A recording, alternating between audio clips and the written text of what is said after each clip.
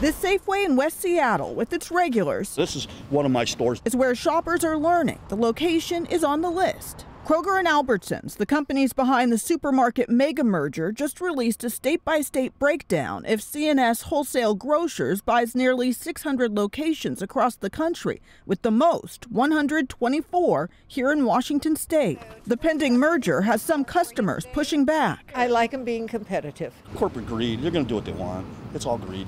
The union representing grocery store workers is against it too. Kroger and Albertsons, if they were one company, would be the largest supplier of food in the United States. Sean Embley says it consolidates too much power. We believe that's going to lead to the ability to have higher prices and lower wages for workers because there'll be less options for workers to go and seek employment within the grocery industry. Today in a statement, a Kroger spokesperson said C&S committed to ensuring 0 stores will close as a result of the merger. Hi guys, how we doing? And the company also noted that all frontline associates will remain employed and existing collective bargaining agreements will continue. We just believe that this is a really bad deal, and I think that's evident in all the challenges that the merger is facing. The challenges include the Federal Trade Commission in several states, including Washington, suing to block the merger. Some shoppers say they just don't want their variety of grocery stores to go away. As a consumer, I get better prices that way.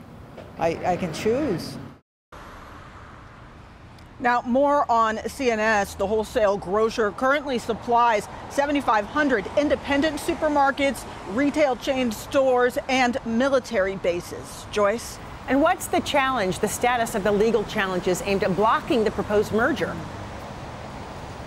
Oh, the union says those legal challenges are moving forward with hearings scheduled to begin at the end of this month and go through September. Joyce? Natalie Swaby reporting in West Seattle tonight. Thank you.